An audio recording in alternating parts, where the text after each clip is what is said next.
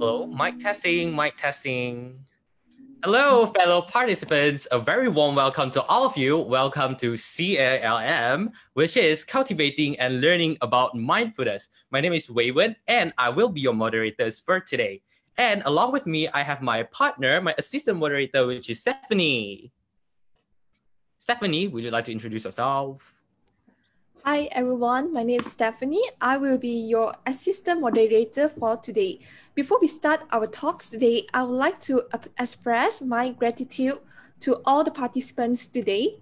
For your information, we have guests from Taylor's University, District College, Monash University, Help University, Sunway University, University of Nottingham, TARC, UCSI, and fellow attendees.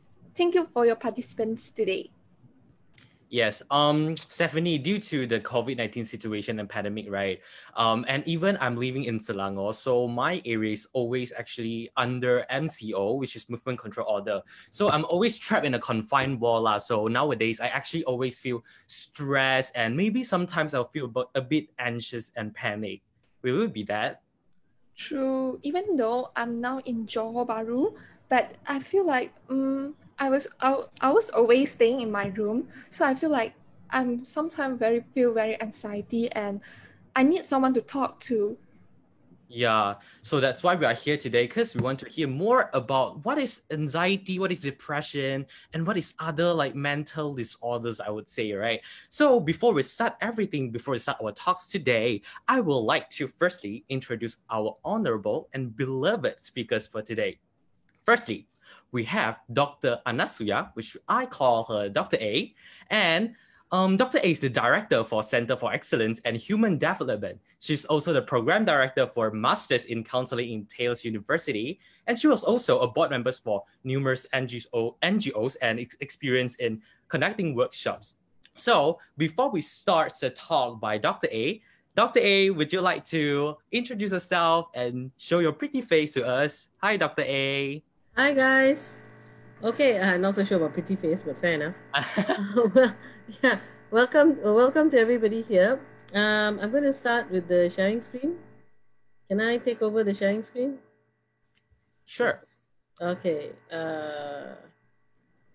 Yeah, Dr. A, before we start, right, I would like to tell all the participants that you can see there's a QR code beside us. Here's a virtual background. So, and we'll also put in a link in the chat box. And if you guys want to ask any question anonymously, you can always fill in the link and we will ask Dr. A during the Q&A sessions after this. All right.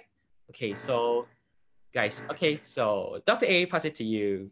Okay, I just realized that he asked me to introduce myself over that very boring introduction just now. I'm Dr. Anasuya, called Anasu, called Dr. A, called Pain in the Neck by some people. It's all right. It's a Sunday afternoon. I don't intend to get too serious. This is an interactive session. I don't think that y'all are, some of y'all are university students, some of y'all are adults. I don't feel that you guys need a lecture at 4 p.m. on a Sunday.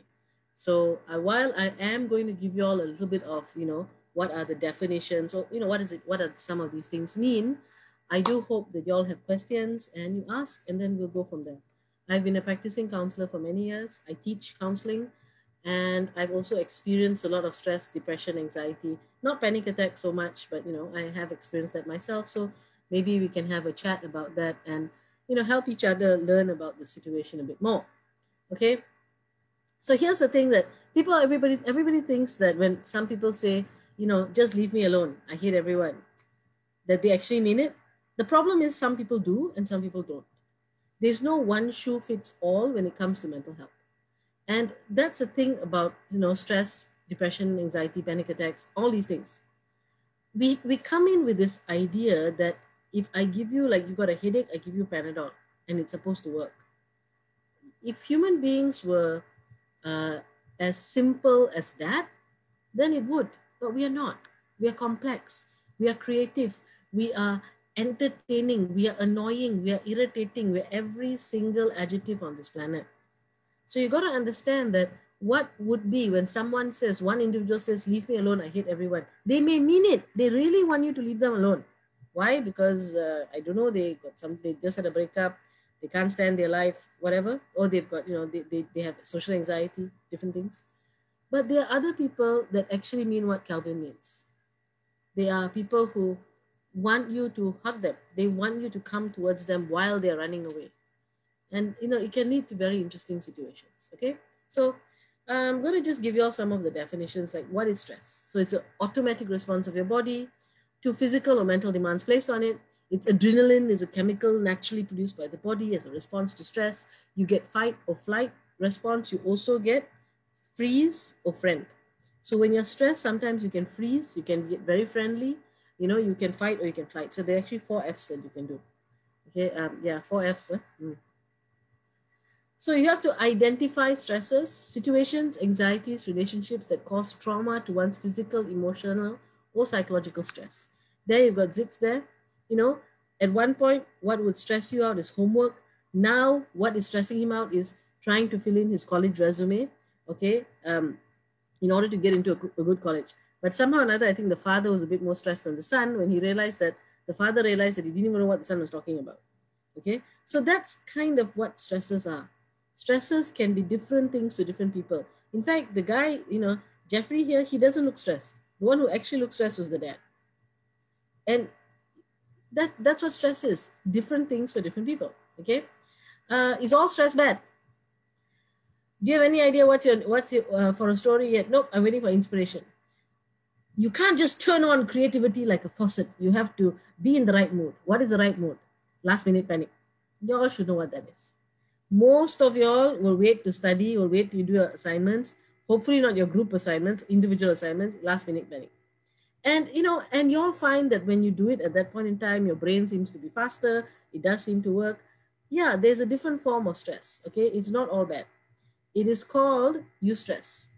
Eustress is an area that is in between your stress target zone, optimal amount of stress. So you can actually have an optimal amount of stress in your life. If you have no stress in your life, you die of boredom. It is very boring not to have any stress at all. Okay, but you have too much stress, you get distressed, you burn out.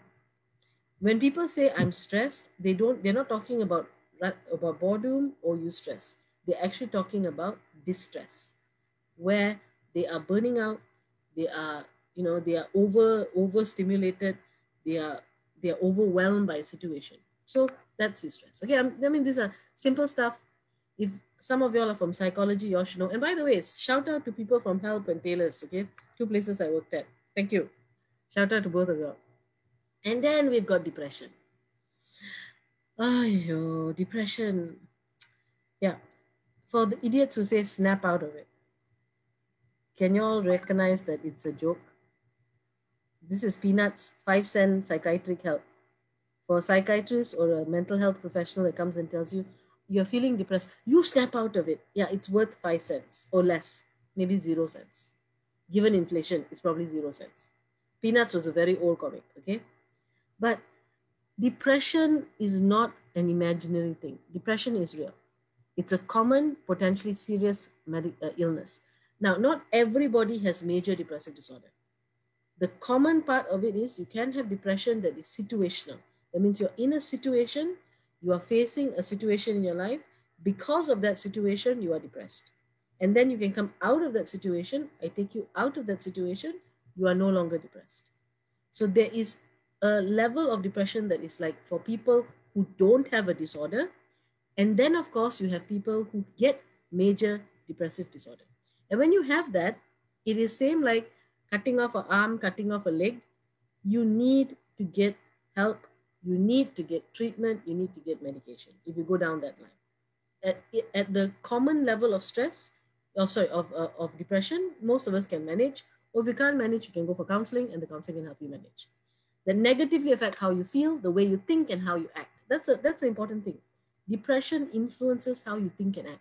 So what you do when you're in depression sometimes may not be what is good for you and may not be what is best for you, but people tend to do it because they're not thinking in the right way, in the right frame of mind. Fortunately, it is treatable. Depression causes feelings of sadness and loss of interest in activities you once enjoyed. People, if you once enjoyed going out with your friends, you don't want to go out with your friends. You once enjoyed studying, you don't enjoy studying. And yes, there are some people that enjoy studying. Okay, I know they're weird, but they're there. Okay. No, they're very nice people. They're not weird. I'm so sorry. Don't want to trigger anybody. All right. It can lead to a variety of emotional and psychological problems and can decrease your ability to function at work or at home. Depression definitely decreases the ability to function. It makes you not as fast as you normally are. Then you have anxiety. So that's depression. Anxiety is actually worrying. The inability to stop thinking about a situation that you cannot do anything about. That is the definition of worrying. If you can do something about it, you are in planning mode. So once you have planned everything, you've done all your plans, you sit down at bed at night, there's nothing else you can do. You've done everything, you've planned everything, you're sitting down there thinking about it further. That is what you call worrying. At that point in time, there's nothing that you can do except worry. And that worry will only lead to reduced mental happiness and mental health. Worrying is the least effective activity on the planet. And if you enjoy worrying because it's your hobby, because we all have least effective activities, which are hobbies.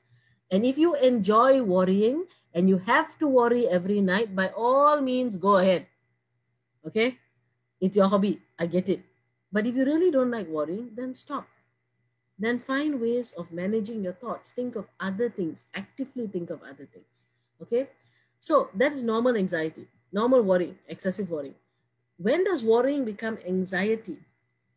Anxiety is a persistent feeling of something is wrong without cause. Worrying is I'm thinking about one thing and I'm worrying about this one thing I cannot do anything about. Anxiety is I'm worrying, but I don't know about what. Something's wrong. I don't know where, I don't know how, and it persists.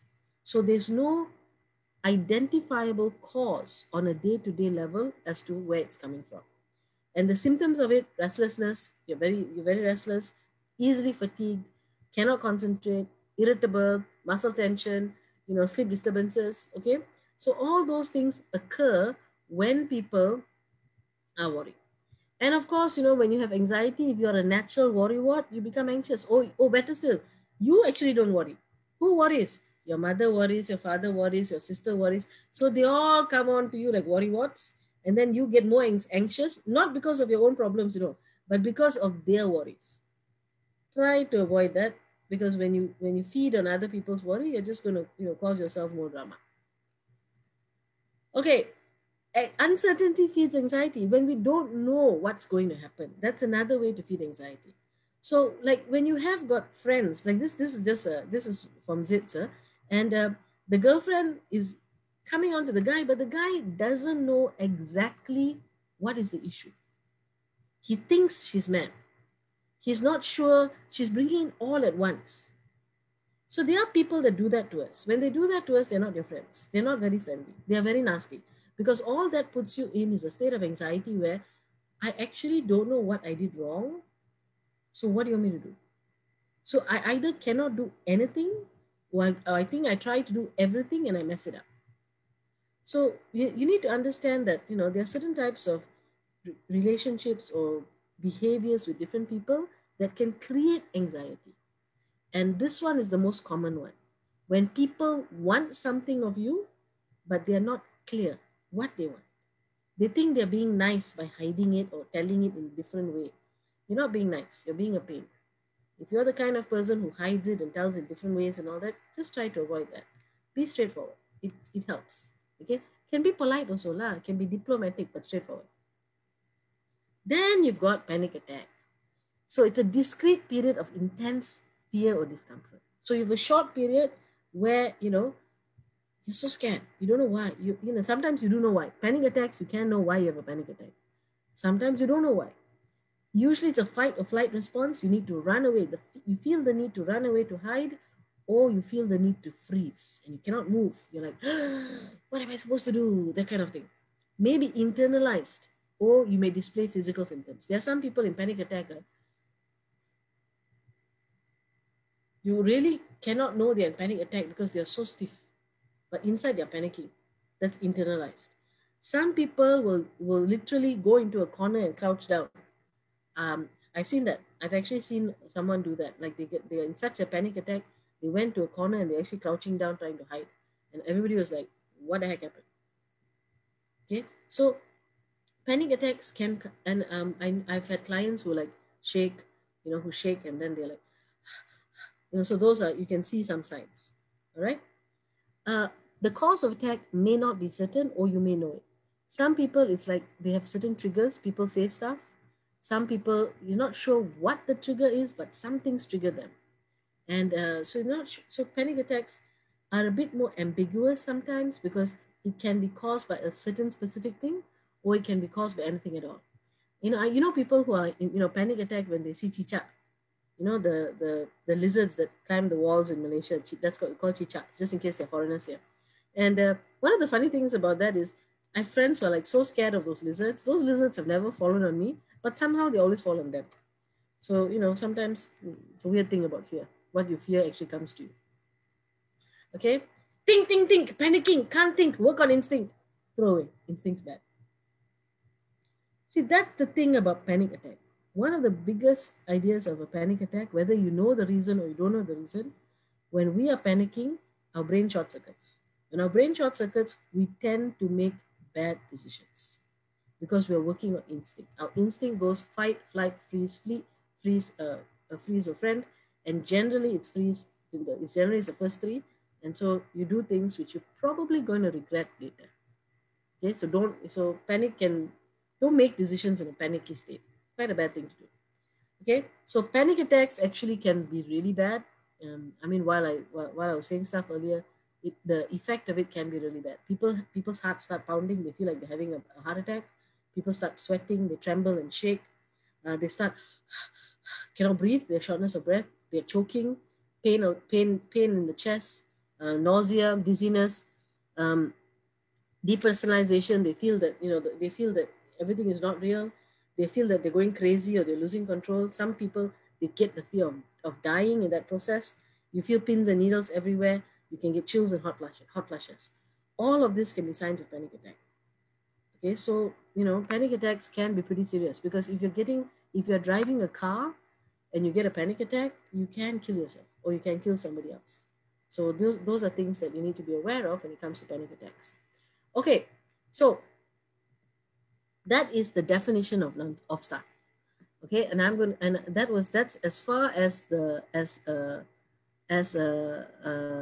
that's as far as lecture kind of formula I want to go.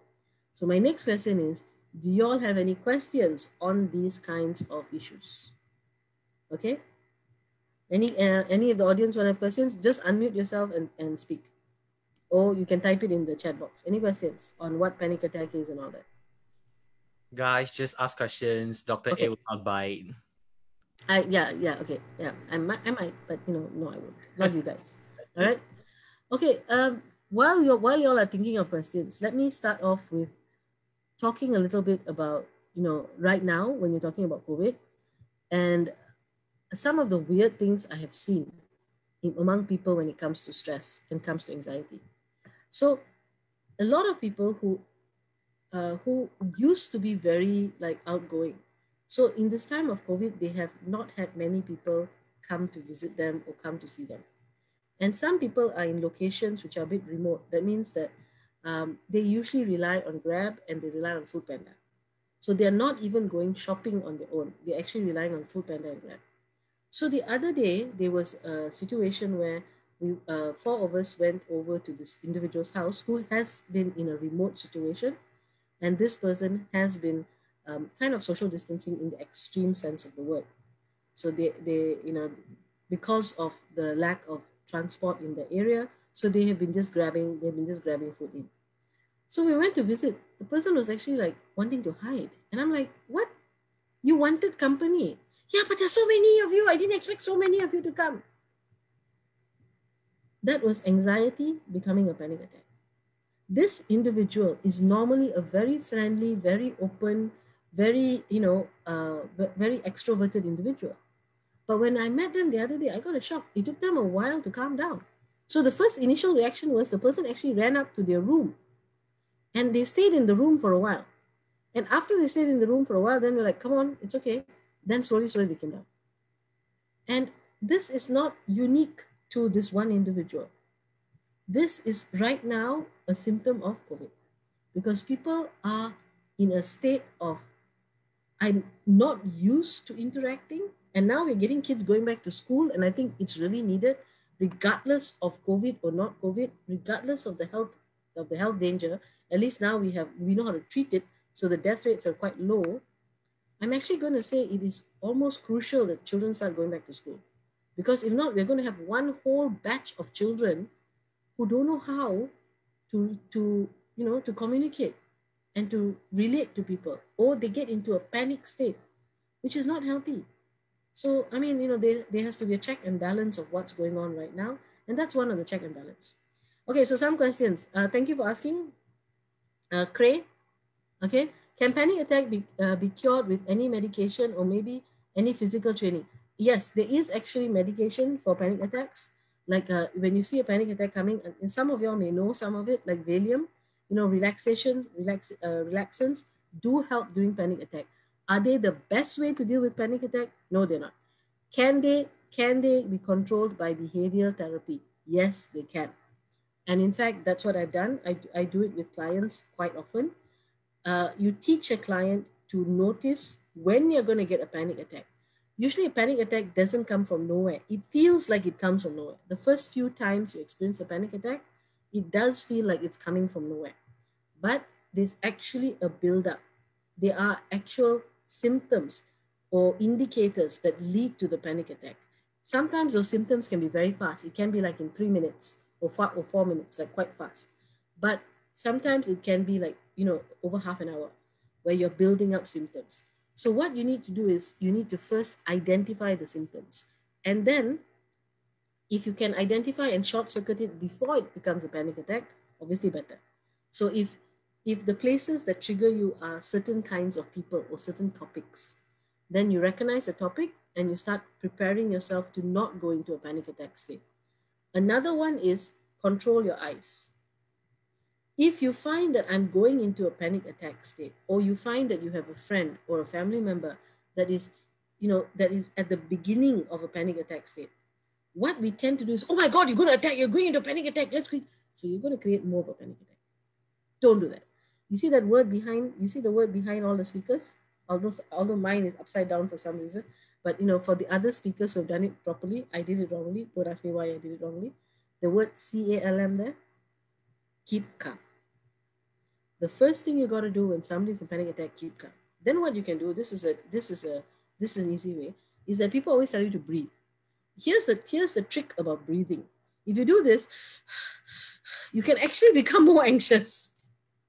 People go, okay, breathe, breathe, deep breath. You actually become more anxious. What you need to do in order to use breathing to calm yourself down is hold your breath. Breathe in, hold, and breathe out. The whole point is when you're actually calming down. If you do it immediately and fast, you're not going to calm down. Another trick is, if you're with somebody and that person is going into a panic attack and you're noticing it, ask the person to follow your fingers. From one side, keep your eye on my finger. And follow my finger, slow down, and take a breathe while you're following my finger. Keep looking at my finger. I know you're panicking. It's okay. You don't have to worry. Just look at my finger. Slowly move your finger across their eyes and ask them to follow and breathe. So these are, techniques that somebody else can help to short circuit panic attack. Tell them to look at the finger and just move slowly. Don't move too fast. And tell them to breathe. Okay? So that in that way, you can short circuit a panic attack. All right? One of the things about panic attack is noticing that it's coming and keeping calm. And when you do that, you can actually avoid it. And there are clients who have avoided it. Of course, you can't avoid it all the time. When I do this activity, it means that out of 5 times you're going to get a panic attack, 4 times you short circuit it, 1 time you won't. Most people understand that that's part of learning how to use it. Some people, oh my God, I had 4 times, I stopped it, then the 5th time, what's wrong with me? Am I getting worse? You know what I said about anxiety and worrying unnecessarily? Yeah, that's what that is. I can see why that person has got panic attack. Because, it's like you enjoy worrying and you can't see it as a process where you're getting better. Calm down, chill. Okay, life's not that straightforward. We're all going to get times when we're either panicked, anxious. all these type of things. Biggest thing to do is trust yourself to keep calm. And if you can't do that, you got half the battle done. Okay. So that's about panic attack. What if we come across someone who's having, okay, so what I said just now, if they're already in a panic attack state, you just stay with them. If they are already in the complete advanced panic attack state, all you can do is stay with them and just keep calm yourself. Do not panic yourself. Take them out of the situation. If they are standing up, try to get them to sit down. If they're sitting down and panicking, they're still panicking, maybe they need to lie down. Okay, there are slow activities to keep them. A glass of water. Try not to go cold water. Don't go hot water because they might point on themselves. Try to get like warm water, room temperature water to drink. That will also help if people are panicking. Okay, hold hands. If they're shaking, hold hands. Keep it warm. Just the palms. You don't have to do more than that. Be careful about putting your arms around people unless you know them very well, because if they're in a panic state, or even though they're your friend, you're in a panic state, you put your arm around them, they can, in their brain, think that you're catching them. So be careful about what you are doing. Always make sure that, you have you give people their space, because how they perceive space may be different from how you perceive space. Okay. There is a QR code for anonymous questions. Okay. Do people with depression know they have depression? Interesting question. Sometimes yes, sometimes no. There's not everybody who gets depression recognizes it. A lot of people can have depression and can just be doing stuff because they need to get things done. So they don't focus on the depression and they just do stuff. Okay. But then at night, they're having issues at night. They can't sleep when they're by themselves. They don't like themselves so much. They can't sleep so much. They can't do stuff. So an example of somebody who probably, they knew they had depression, but didn't know how to handle it, are like Robin Williams and all that. We all know that he had major depressive disorder. He had the disorder and he couldn't manage the disorder. But a lot of people didn't know that he had it. A lot of outsiders, the inside people knew. And for the most part, when it comes to depression, if from our behavior, if we are in a mental state to observe our own behavior, we know we are depressed, because the things that we want to do, we are not doing. But if you are coming from a mindset where, this kind of people cannot get depression, poor people cannot get depression, rich people cannot get depression, and so you think that because you're a certain category of people, you cannot get depression, then even though you are experiencing depression, you don't want to admit to it. You don't want to look at it. The worst still are parents who don't want to admit their kids have depression. So they will tell a child who's got depression, or a teenager who's got depression, you don't have depression. And because it's your parents talking, kids tend to believe. And then they think, no, I don't have depression. Why? My parents said so. Yes, maybe your parents need a bit of help as well in parenting, because there's no parenting course. People are not born expert parents. People are just born. Okay. So that's also one of those things about depression. So it's very hard to say. When it comes down to managing, I know the question is not here, but I'm gonna open some of the other topics that come with when we're talking about anxiety, depression, and all these type of things. One of the ways that people have of coping that is not a positive coping mechanism, but it is coping, is cutting. Now, or self-harm. Now, some of y'all may have friends, you yourself may have self-harm before. Okay. My self-harm is, I don't like cutting, I don't like blood, I don't like my own blood. Okay.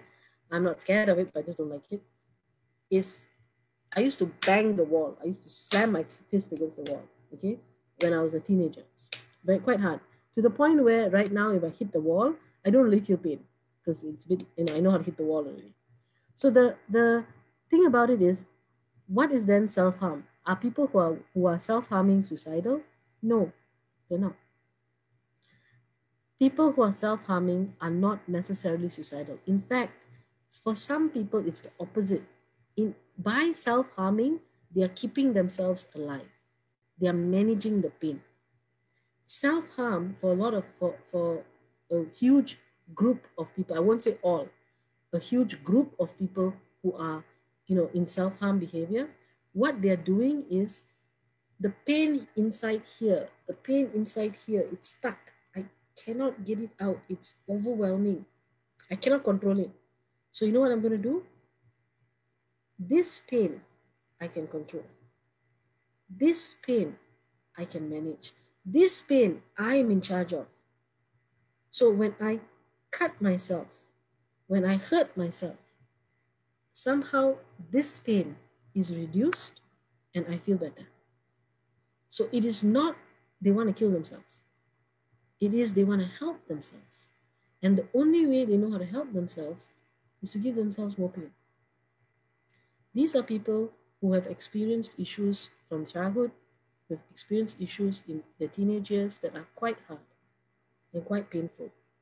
And when they're in pain, the only way that they know how to manage their pain is to hurt themselves even more. And that's because we don't teach enough ways of coping with pain. We don't teach children how to manage pain. And that's a sad thing. So don't mix up the two. Yes, sometimes people who are suicidal could have self-harm. But self-harming in itself does not mean they want to kill themselves. It just means they want the pain to stop. They want to manage the pain. They want to at least be in charge of the pain. Okay? I know that you all didn't ask a question, but since the questions were slow, I thought I'd answer that first anyway.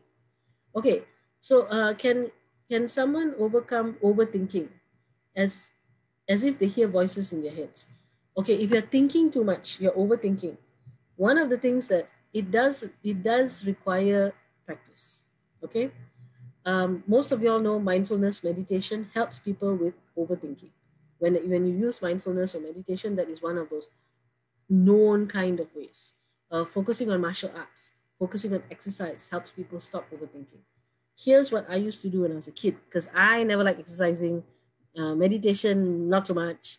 I'm not so much meditation exercise. So, I used to tell myself stories.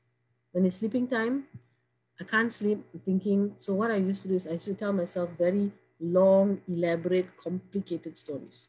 You're not talking about stories that are like, simple stuff. You're talking about totally, pretty out there kind of stories, which led me to writing fan fiction and all that when I was an adult, mind you. But because when I was a teenager, we didn't have fan fiction. I'm that old. So I actually wrote fan fiction and all that, which was kind of some of the expressions of those stories. And I did it so much that now when I'm like thinking about work and all that at night, I can't think about it. I just start telling myself a story and I can go to sleep. Okay, for some of y'all who are very religious, you can try saying prayers at night just before you go to sleep. Bore yourself with prayers and go to sleep. Sounds like it works to me. I mean, there are people who actually do things like count sheep and all that, but that's what they're doing. You're taking yourself, your brain, and you're being in charge of your brain. The more you are in charge of your brain, the more you control worry. All right, as long as you recognize what it is. Now, if you're hearing voices in your head, then that's a whole different subject altogether. It doesn't mean people are crazy. It just means that sometimes some are memories on repeat, and you need to short circuit those memories or get them out of your head. Okay, so it can be flashbacks as well. So these are issues that have to be dealt with in a different manner. I'm not going to go into too deep now because that's a very specific question. Okay, awareness of mental health has increased drastically over, okay, I have to reuse this, over the years, but there's little focus on how to overcome it. What do you think? They are focused on how to overcome it, but unfortunately, it is not known by everybody, and there is not enough. People are very taken up, and people really want to talk about the symptoms because that's where the sexy part is. Or the big part is when people have a breakdown. But how to manage the breakdown that comes after that, not so sexy. It's not newsworthy for most people. So what I think is that the dialogue of healing has to be a little bit more obvious, has to be a little bit more overt, and not just a list of things that look like, oh, why don't you just do this one thing to cure yourself? That is what annoys me in all the, how do people overcome it? You have this one or two things. Human beings are not one or two things. We are many things. And when you only give people one or two things and you say, oh, I tried those things, nothing works, then you go, nothing works, and it gets worse because you don't know how to manage and nobody told you it's just one or two things that may not work for you. It works for some people, and this includes medication. Okay, so that is the part of mental health awareness that needs to be out there. That some doctors, some psychologists won't work for you. Some you will not like this certain counselor or psychologist. Go to a different counselor. Go shopping. Don't worry about it. Certain people don't ngam. They tak ngam ah. Okay, so sorry. Just in case there are foreigners here, those who, if you don't gel together, if you don't work together, then you don't work together. All right. So then you have to try something else. How do you help our out friends and families who are aware of their mental instability, but they themselves don't know how to cope or cure it? Get them to a therapist. Do not try to cure them yourself. I can't counsel my father. I cannot counsel my family members. Unless I want to go crazy, then I can do that. If I try to counsel, to give counseling to my family members, you're going to end up with two people depressed, not one person. Not that person. That person and me are going to be depressed. In fact, I'll probably end up more anxious than that person. But the reality is you cannot counsel your family members. If they are aware they have a problem, what you need to do is you need to go with them to a therapist. It can be a counselor, clinical, or a psychiatric, depending on the intensity of the problem. Okay, if you want to help them, go with them the first time. Sit with them. But don't try to do it yourself. If not, you are going to end up. Okay, and this is including if you're a professional. Huh? This is not just if you're a first timer. Even if you're a professional, okay, one of the best ways to give yourself depression, anxiety, and stress is try to counsel your family. Totally don't do it. Totally don't do it. Okay. Is self-harm considered attention seeking? No, it's not. Most people who self-harm don't even tell you they're self-harming. Most people who self-harm do it very privately. And then some people who have worked their way through that self-harm are actually willing to show it in public. They're not attention seeking. They are seeking cure. In my point of view, now I'm going to put the joinder there because I'm sure there are one or two people out there who are attention seeking. I'm sure. In the whole world, there's no extreme. If, it's everybody, most people are not. You may have a small minority that are, but they are a minority. For the most part, when it comes down to self-harm, what they're seeking is a cure. And sometimes they show the signs of self-harm. For some, it can actually be in the hope that somebody will recognize them. Somebody will recognize that they're human beings who've been through a lot of pain. Somebody will recognize that they have been through a lot and respect them for who they are. A human being who has experienced a lot. For teenagers especially, they don't get enough of this. They don't get enough of this type of respect. Because, you're very young, you don't understand pain. You're very young, you just follow what we say. The world doesn't work like that. Right? That's not real. That's not, young people are human beings as well who also experience pain equally, if not worse than some adults. Because adults have more resources to manage their pain. But teenagers have limited resources. Children have even more limited resources. So if you're not supporting, it can go wrong very easily. Okay? What is it? So that's attention seeking. Can meditation help as well to overcome stress and anxiety? Very short answer, very easy answer. Yes, it can. Meditation is you controlling your mind. So if you can control your mind, it can help you with stress and anxiety.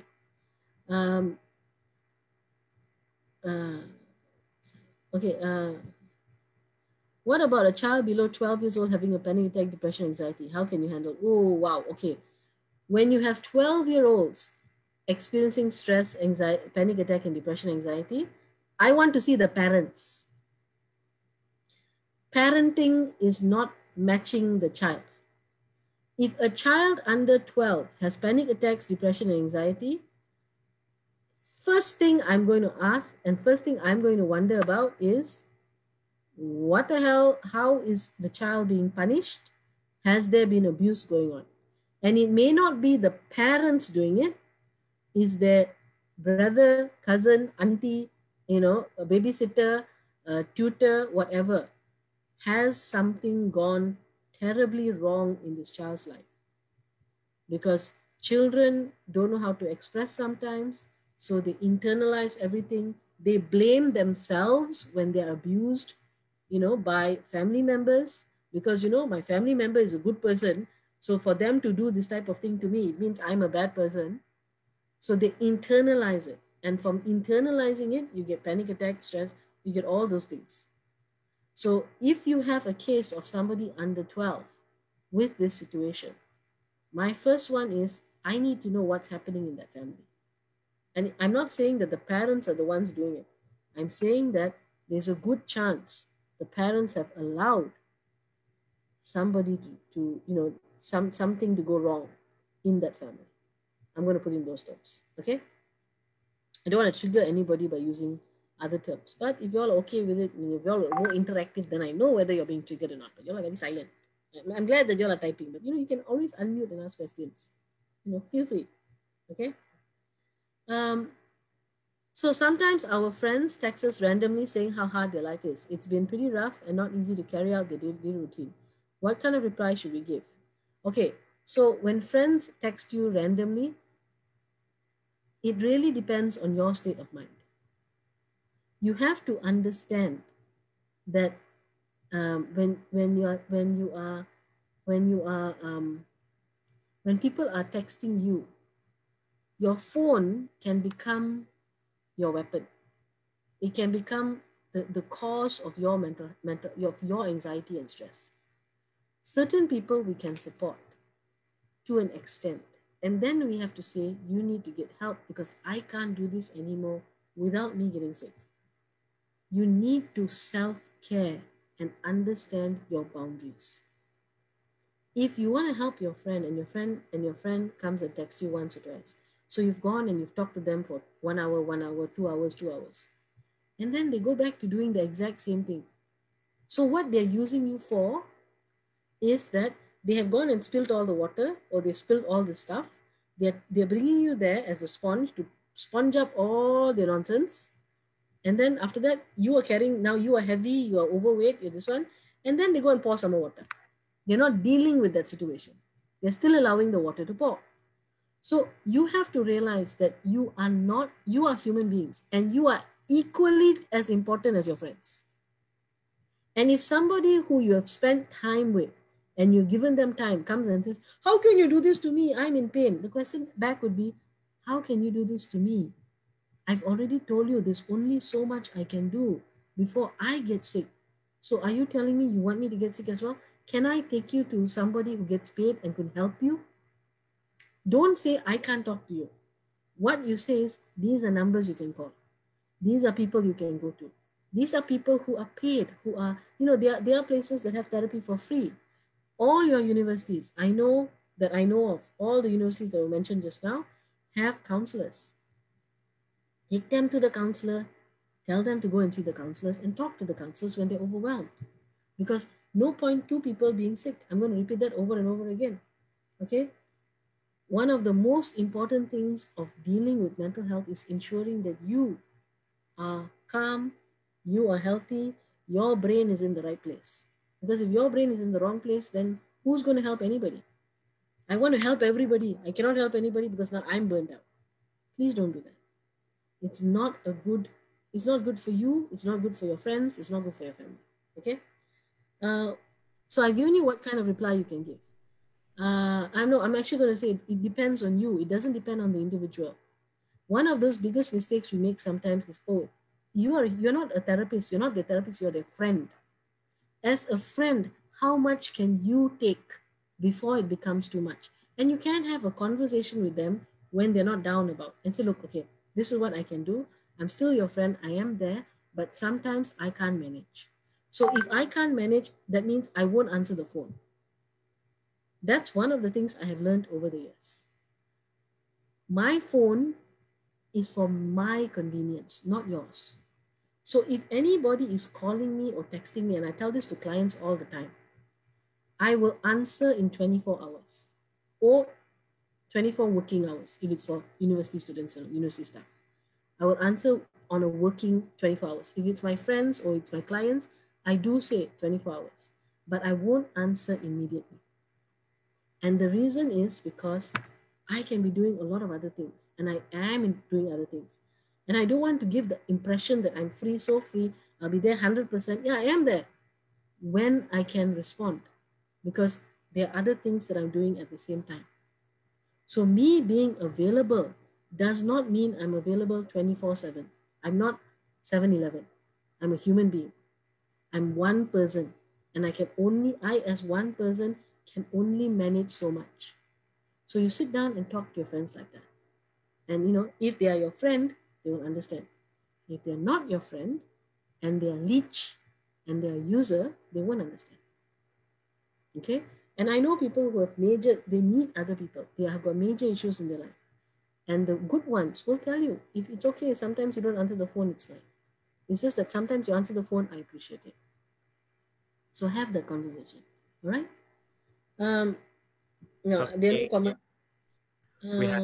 We have others questions. Yeah.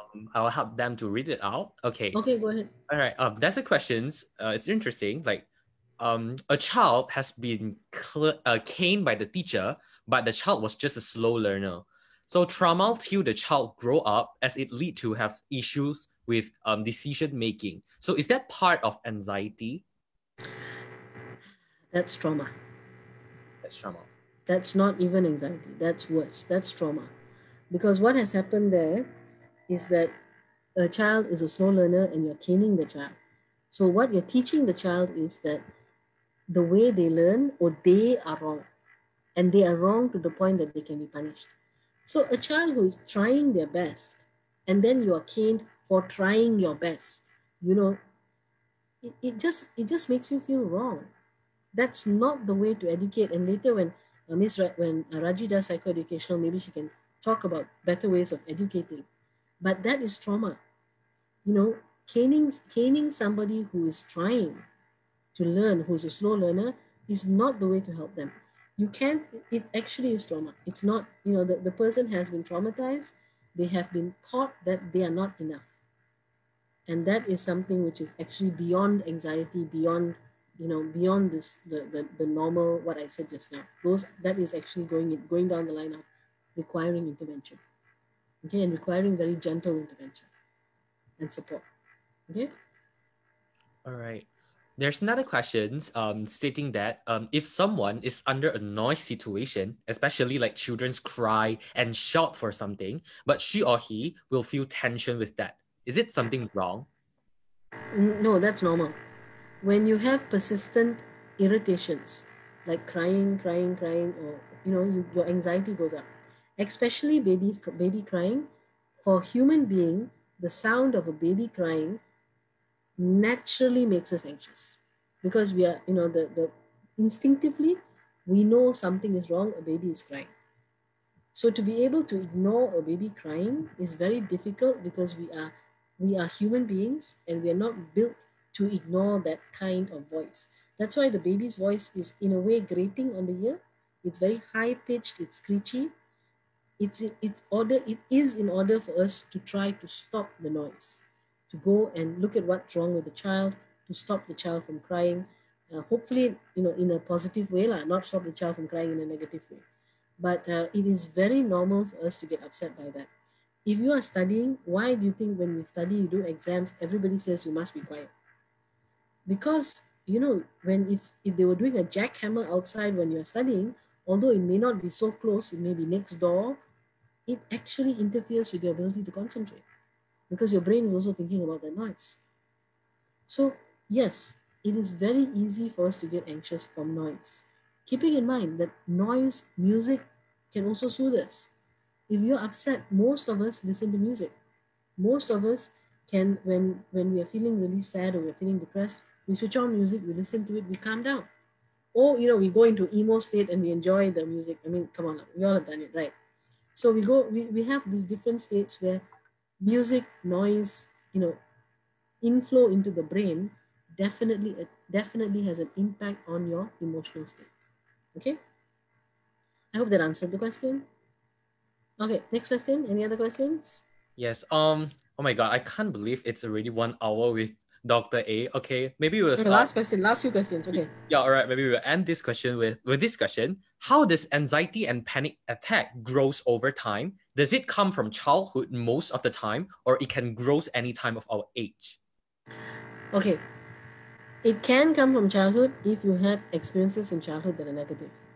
The question is that any of us, like right now, the person I was talking to about when in the beginning of the talk, I talked about somebody who from COVID suddenly now is panicking, like very anxious about meeting people.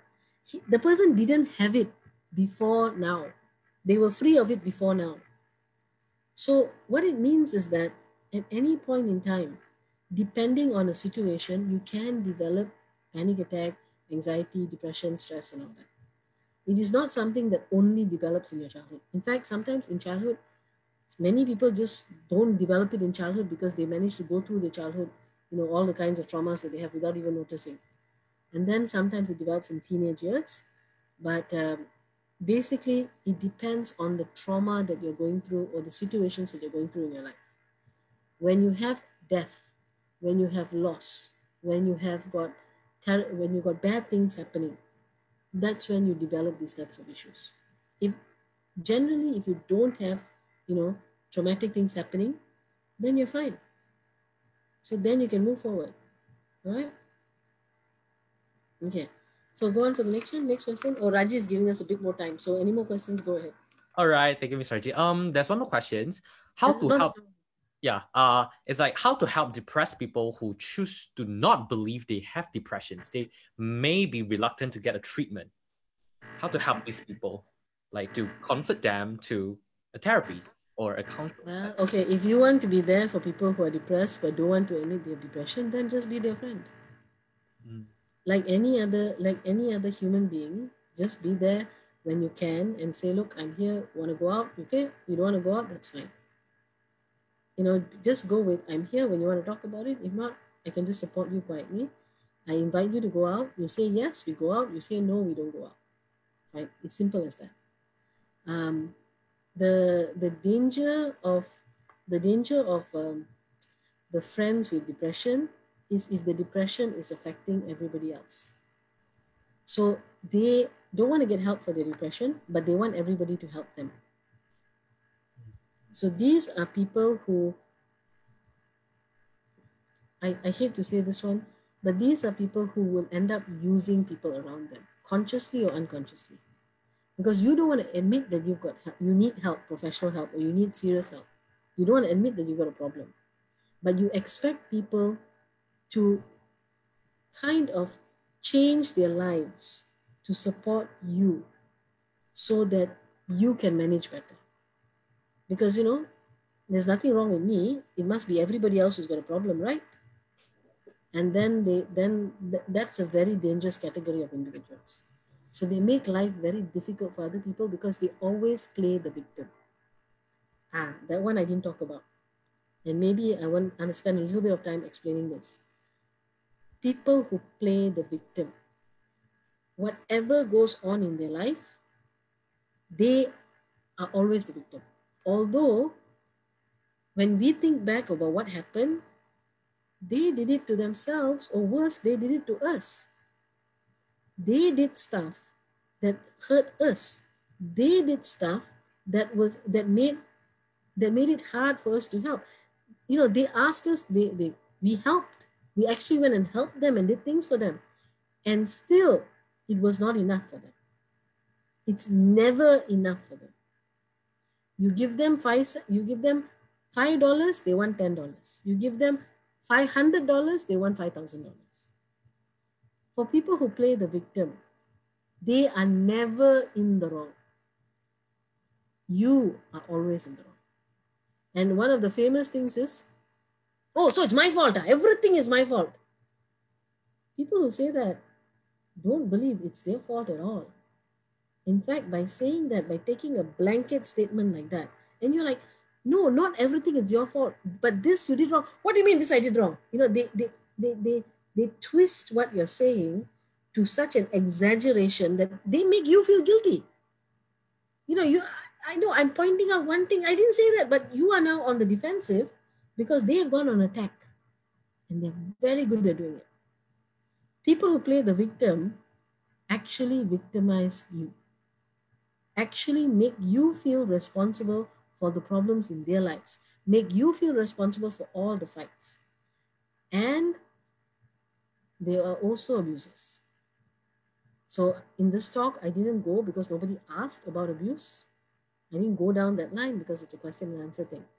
But, you know, just because I'm thinking of this, if anybody is in a relationship where somebody plays the victim all the time and makes you feel emotionally guilty, keep in mind, that's the first step one of abuse.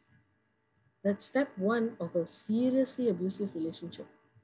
If you're fine with your partner that you are the one saying sorry all the time, and when they say sorry, the way they say sorry is, I'm sorry you don't understand why I'm coming from. I'm sorry you cannot understand my feelings. I'm sorry that you come from a very childish background. You see, I'm sorry. The I'm sorry is, it's pity, not for you. They're trying to like pity you and put you down.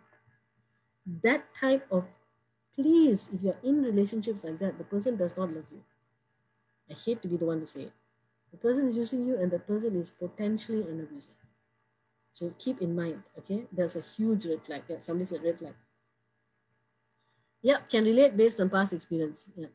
I used to have a friend who said he had a bipolar disorder. I always believed what he said, and then he would always say he's wrong in the end when something happens. Is he playing the victim card? Okay, firstly, my question would be, how was he diagnosed and how is he being treated with bipolar disorder?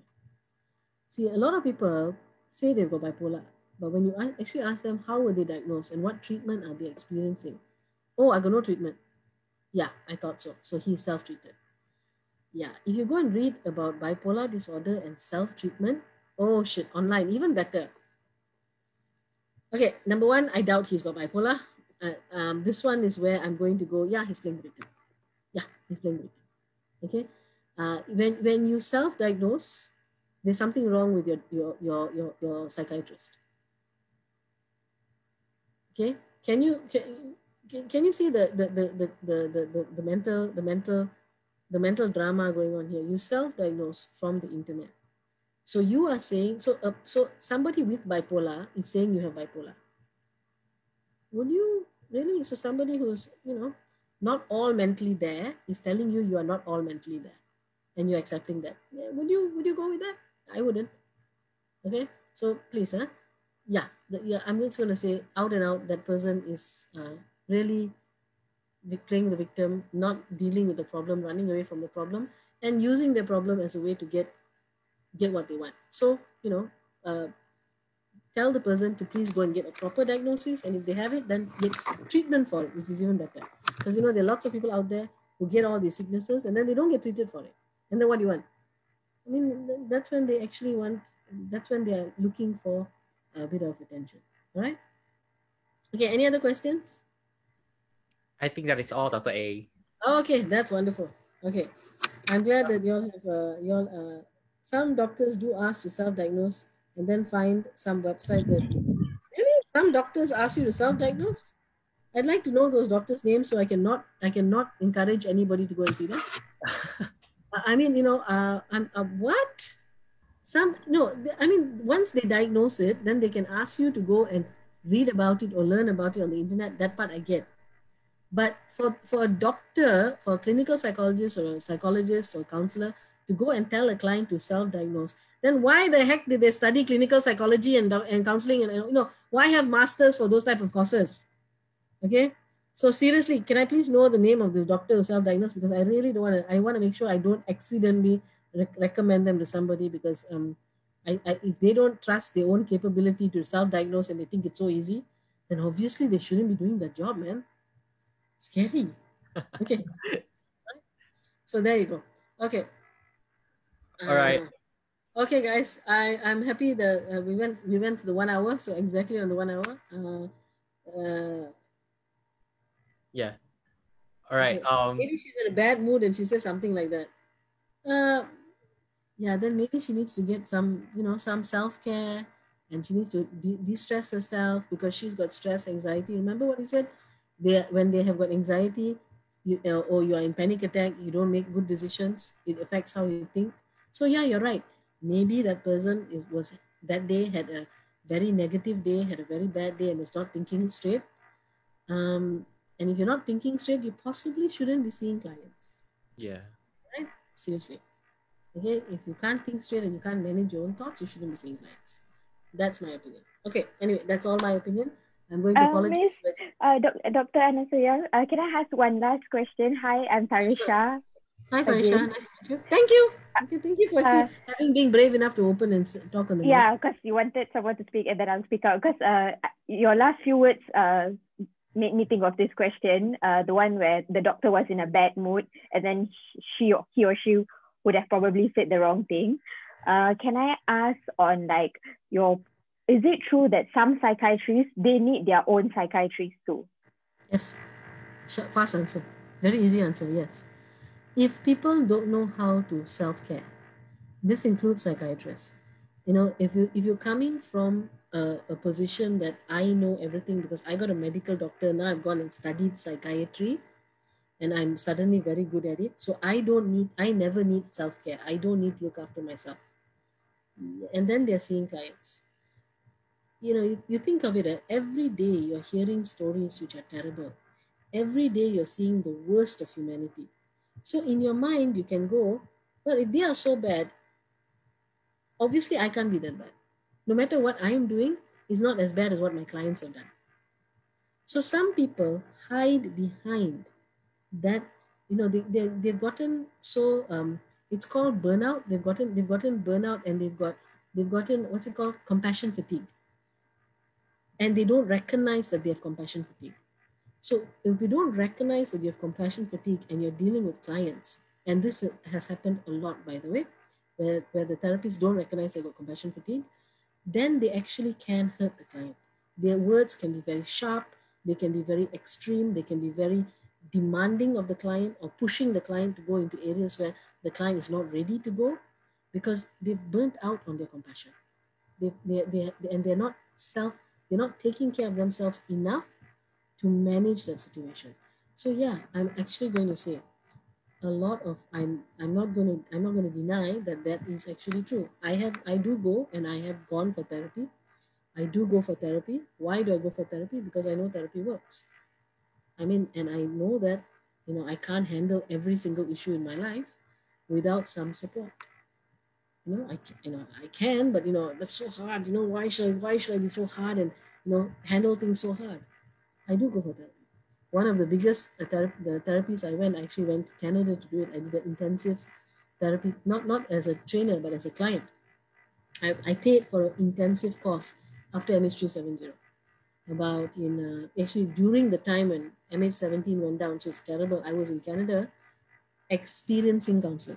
I went for a conference, but after that I took some time, and I went to a farm, and they had this very intense counseling sessions on the farm.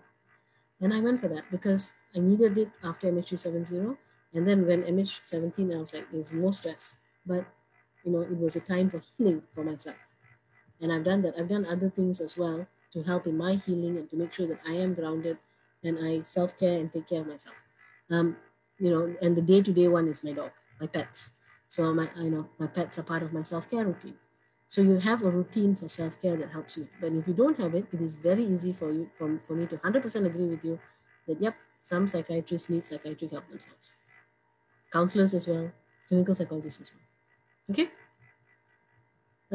Thank you for that question. Yes. Thank you so much, Dr. A. I appreciate all your answers. You're welcome.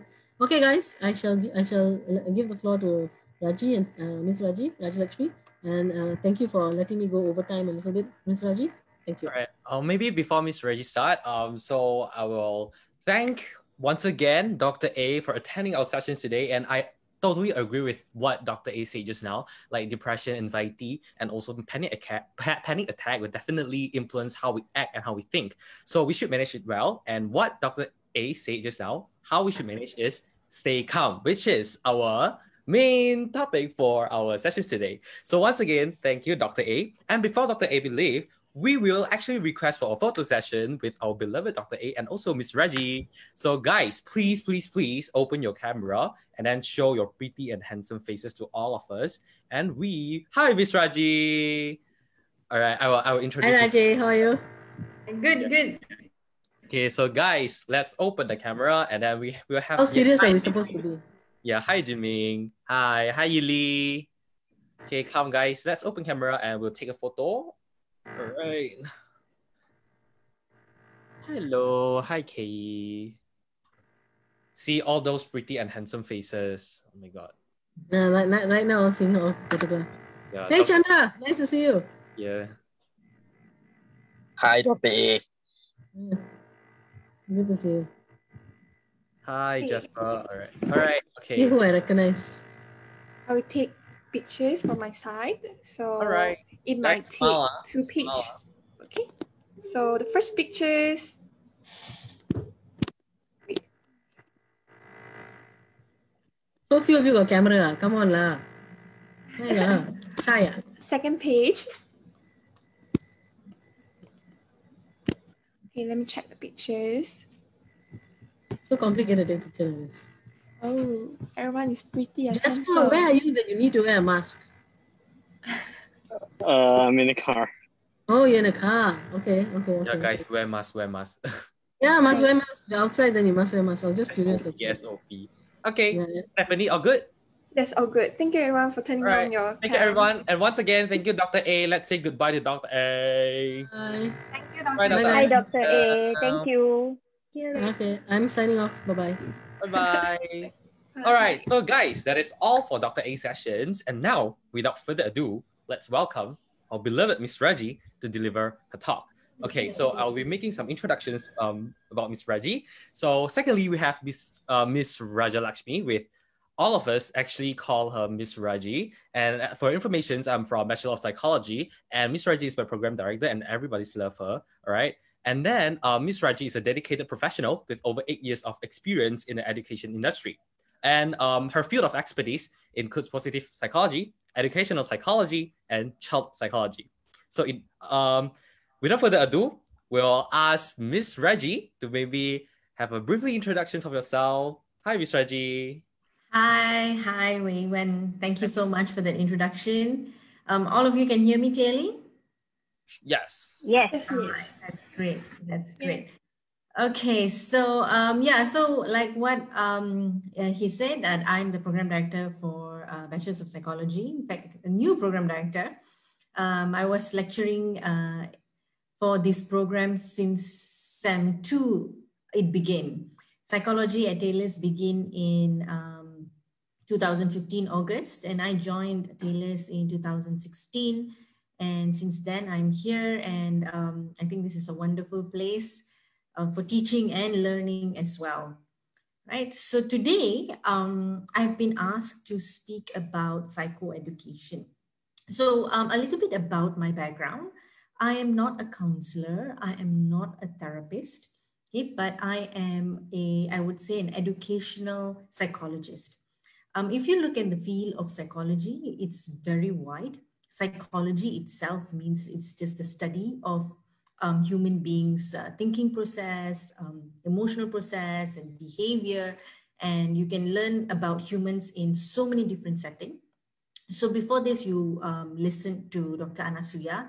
Dr. Anasuya, she's a counselor, and she's an expert in therapy and so on and so forth. So my expertise would fall on educational psychology. And so today I'm going to talk to you about psychoeducation and the importance of what is it, who needs it, and why it's very important to have psychoeducation.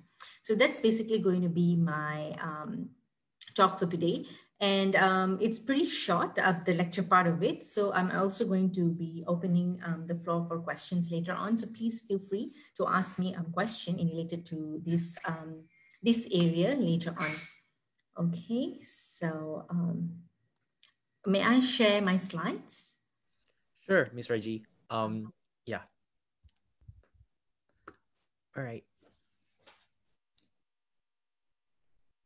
So guys, feel free to ask questions, and I have already attached the link inside the chat box. You can ask anonymously, or you can directly just type in the chat box. Miss Reggie will reply to that. Thank you. Yes. All right. Okay, great. Thank you so much. All right. So psychoeducation. Before I define what is psychoeducation and I talk about it, any one of you want to just try and tell me what do you understand by these terms, psychoeducation?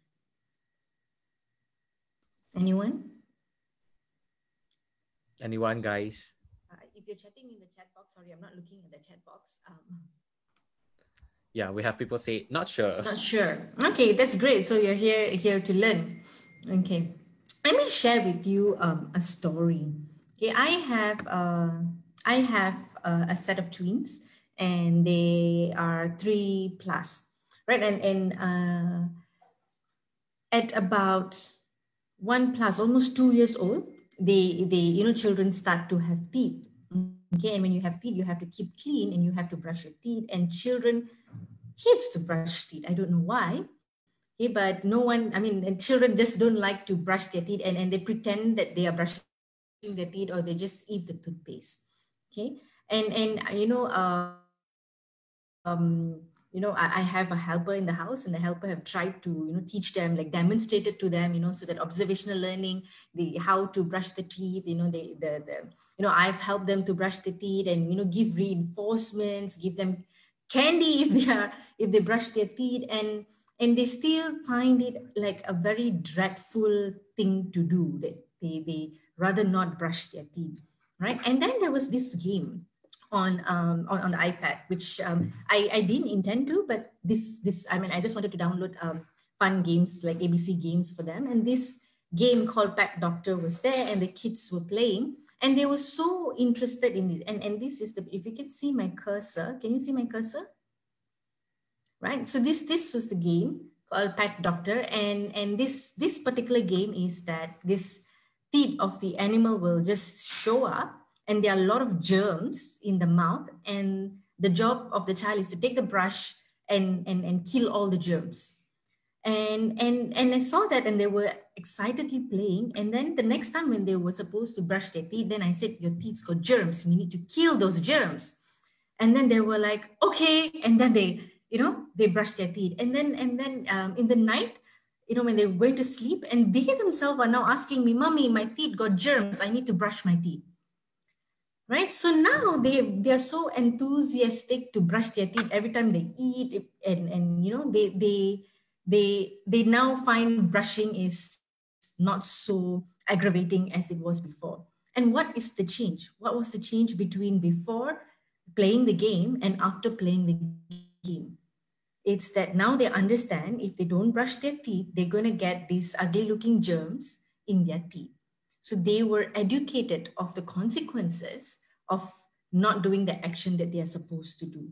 And when they are educated with the consequences, and of course with children, it's the way you educate them is different. And now they do it. And they do it happily. It's no more a struggle and a war that happens in the bathroom in the morning and in the night. Right? So this is basically what, this is an example of what psychoeducation is all about. Psychoeducation is basically helping people who are having psychological problems, explaining to them, educating them, what is it that they're going through, and what is what is it they're going through, and what's their diagnosis, what's their treatment, how their treatment is going to take place, and how basically just learning about it. So back then, what doctors do, medically or psychologically, when a client goes to them and seeks for treatment, they say, okay, do this, do this, do this. That's it.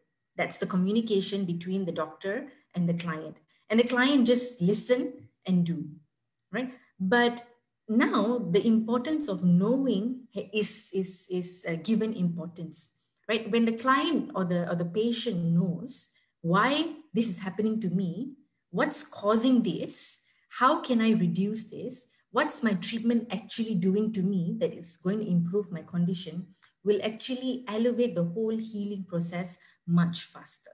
So that's what psychoeducation is all about. Okay, so if you look at the definition here, psychoeducation is a dehumanistic approach to including your client in the development and treatment of their own psychological experiences, giving them awareness, giving them knowledge. Okay, psychoeducation increases, like I mentioned before, okay, psychoeducation increases self-awareness and self-efficacy. Okay, they start believing in their own ability. They're not as bad as they think they are. Okay, by providing clients with the tools to set goals for their treatment and overcome challenges as they progress through therapy. In fact, psychoeducation became a form of therapy on its own. You know, it's a therapeutic method. It started first for patients or clients who have schizophrenia. So sometimes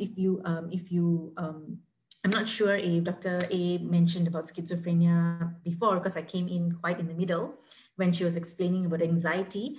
But schizophrenia is another disorder which a person who's having schizophrenia may find it very difficult to understand why, or even having the awareness that they are behaving in a different way, that they're hearing voices or they're seeing things that other people are not seeing.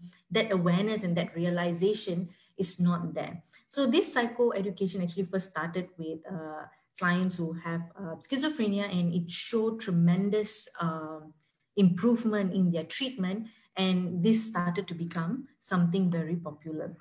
Even we don't use the term psychoeducation, but now even if you go to the clinics, the doctors also will tell you why this is happening and what medicines they are giving you and what the medicines will do for you. And this is psychoeducation. All right. I would like to share this with you. This was said many, many years ago, and this holds a lot of truth. Education is the most powerful weapon which you can use to change the world. Okay, even your own personal world, right? Education is knowing is actually very, very powerful, right? So who needs psychoeducation? All right, of course, the client, the person who's experiencing the issue or the problem needs psychoeducation. But it's not just the person himself or herself needs psychoeducation. If the person has a partner, the partner also needs to be educated, because the partner needs to know how to respond to, okay, let's say it's a husband and wife, okay, or a boyfriend and a girlfriend. So if the boyfriend is having depression, or the boyfriend is having anxiety, or the boyfriend is having obsessive compulsive disorder, so they are not behaving in a normal way, right? So as a girlfriend, okay, you should also be aware, you should be knowledgeable to support your boyfriend who is having this issue, right? You do not want to be more of a problem for this person. So even partners, okay, let's say if it's a couple, the partner needs to know about it as well, to be psychoeducated. The family members also need to be psychoeducated, right? In fact, I would say everybody needs to be psychoeducated. No, especially teachers in school, kindergarten teachers. I think this is very important for kindergarten teachers to know or to identify children who are having learning disability or behavioral issues. Because, sometimes teachers who do not have this knowledge would punish the children in not an appropriate manner, and that can create even more issues, right? If teachers, especially like kindergarten teachers or primary school teachers, if they know about, if they are knowledgeable about this, they can identify these early symptoms, and early interventions can be done for these children, so their issues don't escalate and amplify. One of my colleague who is a clinical psychologist shared this with me very recently. So now COVID is happening, all this, everybody's staying at home, but kindergartens did open up for a while, and then it closed up, and then it opened up again, and then so this was going on. So this child went to so this child is going to the kindergarten, and in the kindergarten, the child has a circle, because we want to follow SOP. You don't want to be close. So how the teachers teach the students to maintain the distance is they have like a circle, and the children are strictly instructed to not go out of the circle. All right. So this child, he was already feeling very anxious, like she wants to go out of the circle, because children are very, curious, and they just, want to explore, and they're very curious. So being confined in that circle created a lot of anxiousness in her. And the way the teacher reprimanded her, for every time when she stepped out of the circle, the teacher said, "I'll beat you. If you go out of the circle, I'll beat you." Right? So the child was constantly hearing this, "I will beat you, I will beat you," by the teacher. Of course, the teacher didn't beat, because, that would be another issue, but just threatening the child, "I'll beat you." Eventually, the child had this phrase in her mind, and at home, the child started saying this to everyone. If no one listens to her, she'll say, "I'll beat you, I'll beat you." Right? And then the parents was like, why this is happening? And then they found out that that anxiousness that the child developed just sitting in that circle because of that kindergarten created this whole issue. So a non-existent issue got created because of lack of knowledge or lack of awareness of the teacher, right? So psychoeducation is actually important for all, especially people who are dealing with with other people, to know what's happening, to know if there is a change in behavior, just very basic information of what is normal behavior and what is abnormal behavior, knowing this distinction, right? Then you can seek for help, if you can just identify, what is normal and what is abnormal behavior. So usually what is learned in psychoeducation, these are some of the basic things that they learn. Compliance, there is compliance and adherence focus, illness focus, basically talking about what this illness is all about, like knowing what possible symptoms you may have because you have this condition. Like, for example, in earlier, Dr. Anasu was talking about panic attack, right? So usually people with panic attack will eventually comorbid with another disorder called social phobia, because they're so afraid that they may develop another panic attack if they go out. So they get very scared. They don't even want to go out, right? They just want to be alone because they're scared that they may have another blowout of panic attack. So illness focus, so the person will be educated on what the triggers could be, is okay to go out, illness focus. Then treatment focus, as what the treatment is. You can't expect going for treatment one time and then you are, fully recovered. Treatment takes time. So knowledge about the treatment, rehabilitation focus. So these are the things usually that is learned in psychoeducation. There are several models that therapists and doctors use. These information models, skill training model, supportive model, and comprehensive model is actually the combination of the first three models that they use to teach, right? So this is basically, so this is basically what is learned in psychoeducation. So who gives psychoeducation? I forgot to put that slide in, right? Is usually it's a therapist, okay, or the doctor. So they are the one who gives you this education. So there are two types. There are two ways how you can gain this education. There is the active psychoeducation and the passive psychoeducation. Active is you go and see your therapist, you go and see your doctor, and then your doctor teaches you and the doctor gives you this knowledge, right? So that would be an active psychoeducation. Passive psychoeducation would be when the doctor gives you homework. The doctor says, okay, go and read about this, or go and monitor yourself on this.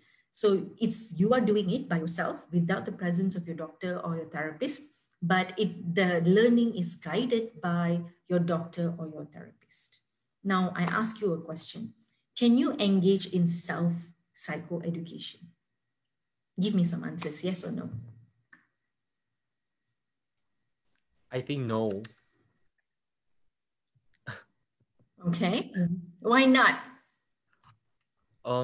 Because sometimes we're not really realize what's the main questions of ourselves. Like we need a third party to that perhaps she or he will be more clear about what are we experiencing and stuff. Because there's all right. So okay, so this is the answer in the chat box. Let me just open the chat. Nicole say, I think you probably could make yourself more aware. Right. Okay. So the answer to this question is not very direct. Okay. When you engage in self-psychoeducation, how much of self-education are you engaging yourself in? Are you going to open Google, type in, let's say, for example, you want to know about anxiety disorder. You type in anxiety disorder, you read the first 2 links and then done. I'm psychoeducated. Okay. If you're going to do that, no, that's very bad. Okay. You know, and especially where are you reading the information from? Okay, that's why, you know, your lecturers always will say, you know, get credible source when you're writing your assignments, because who is giving you that information is very important, right? So self-education can be detrimental if you do not know how to seek for the correct information, right? If you don't spend enough time learning about it, just spending 5 minutes, 10 minutes reading about it does not give you that psychoeducation. All right. So of course, you going and reading about it, researching about it, listening to experts talk about it, that's good. That's very good because you're creating an awareness for yourself. Okay. But doing it very superficially can become very dangerous. Like what was shared previously, people can start self-diagnosing themselves, and then worse, engaging in self-treatments, you know, and that can be even more, you know, the consequences of that can be even worse, right? So yes and no. Yes, only if you go deep, okay, you search for the credible source, or you double check with your doctor, with a therapist, with an expert, you know, is this knowledge correct? Yeah, I'm reading about this, I'm reading this book, is this correct? Right? Okay, so that's very important, and it's very important to note this point. Okay, when you seek for information, you have to seek for the right information. Okay. Oops, what happened? All right. So why having knowledge is very important? Why is this psychoeducation something very important? Number one, it is empowering. Okay. When you know something, that means you are in control of it. All right. So when you are in control of it, you don't need guidance. You can do it yourself. You know, how do you know, when someone is, okay, let me try to give you an example. Okay, let's say riding a bike. Okay. When the first time when you're riding a bike, you don't have control over the bike. You need somebody to, you know, stand with you and hold, or you wear that, or you have that, the wheels in the side to help you. But eventually when you can ride your bike by yourself and you're just riding it as fast as you can, you know, that feeling of, you know, accomplishment, that you are in control of your bike, that is, you know, that's wonderful.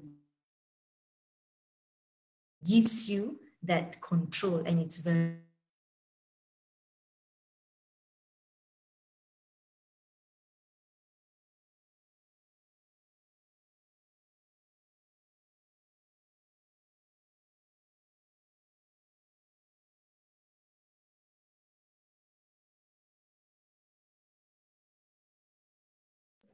Okay, guys. Yeah. Due to some technical difficulties. Oh, okay. Miss Raj is here again. Yeah, so sorry. I think something happened. No, it's okay. Let me reshare my screen. Yeah, sure. Take your time. Okay, so where did I got cut? Yeah, it's basically, yeah. Awareness. Yeah. Right. Okay. So so when you have awareness, so it means that you know how are you now, you know why you are like this, and you know how you can proceed forward. Okay. And this awareness actually helps you to become mindful. Right. So I believe that, you know, this whole C.A.L.M series is talking about mindful, and I think having knowledge actually can lead you to reach that point of being mindful. Okay, you become very anxious because you don't know what is anxiousness actually. You are worried about something which is out of your control. But if you know, right, you have that awareness, then you are in control, you are empowered. You can be peace with yourself. You're not anxious anymore. So that's how important knowing is, educating yourself is, right? Okay, so just like to end the lecture part of it with the quote: if you think education is expensive, try ignorance, right? It is more scary, and you should be scared of not knowing something. Right. So with this, I end the lecture part. So do you have any questions for me? Please feel free to ask me and then I will answer you. Guys, do you have any questions for Miss Reggie? If not, I will gonna read out all those anonymous questions in the link with that. All right. So there's a people that asking what is the main differences between education and psychoeducation? All right.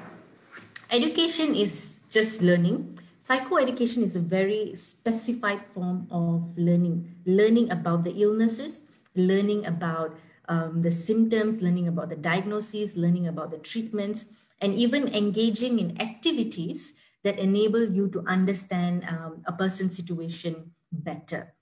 Right? So that is psychoeducation. So like I mentioned before, this itself became a therapeutic method. So the name for this therapeutic method is psychoeducation. Like for example, you have the CBT therapy, cognitive behavioral therapy. So that's a therapeutic method. And then you have like, you know, multiple ways, multiple therapeutic method like art therapy or music therapy. So there's a name for it. So the name of a therapy method that yourself is known as psychoeducation. So that's why we have the specific term psychoeducation. All right. There's another question set asking, what about special needs? Try explaining and the consequences, but they still do it. When bad things happen, only they understand, but still do it sometimes. Okay, all right. So that's why you need the experts in the field to be the one who's doing the psychoeducation. So the expert will know to what extent the person who's receiving it can receive that information, right? Like for example, someone who is, okay, I'm not going to go to a special needs. I'm talking about, let's say, okay, we can talk about special needs. So let's say a child having learning disability. The child cannot understand alphabets, read words. So you can't give a book and ask the child to read. So a therapist will know this is the limitation, but I can use a different method to teach or to educate that child. Right? Okay, so let's say, for example, someone who is schizophrenic, a person who is schizophrenic, who is hallucinating, they are not in reality. Right? So how much you talk to them and you explain to them and tell them, they will not able to understand what you're talking or absorb what you're talking. So they need medication to come to reality. And then only when they're in reality, then you tell them, okay, so this is what happened to you. This is, these are the, you educate them then.